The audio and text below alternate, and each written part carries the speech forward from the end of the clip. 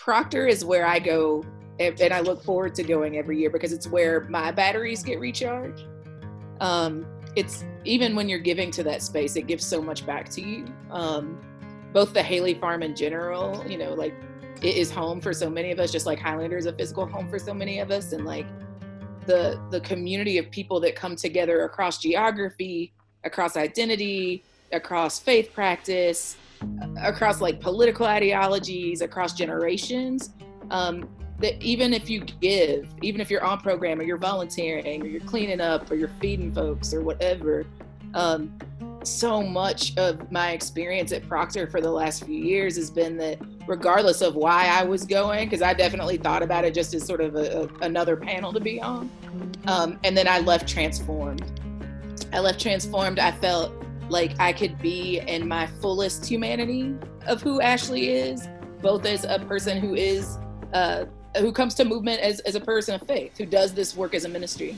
And so I feel excited about what it's gonna mean in this time of physical distance to be building that sort of social solidarity together, and not let white supremacy or capitalism or COVID-19 keep us from it.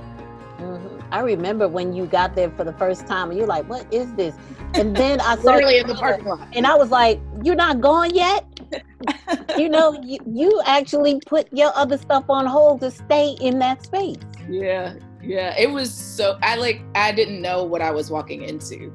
And then I got in it and I didn't want to let it go. You know, it was just I don't even know how to describe it. It's like, you know, people sort of compare it to homecoming at Highlander, and I think that's true. But I think what makes it so incredibly special is like, it's so rooted in traditions of worship, and thinking about this work as like a continuation of praise and worship. What was your first Proctor experience like, Everette? Just remember, you know, they actually had CDF, a Children Defense Fund, and the Black Student Leadership Network had an office at NC Central.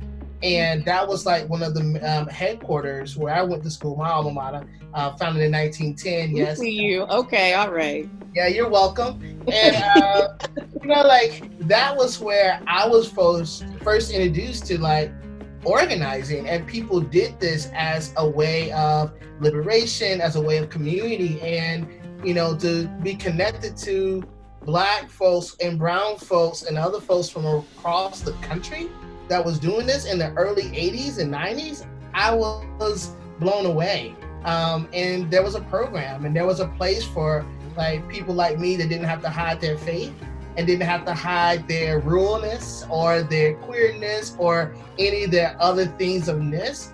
But I was seen as sacred and as brilliant as everyone else. And so when I think about Proctor, I also think about, you know, Dr. Janet Wolfe, when she's talking about beyond the walls.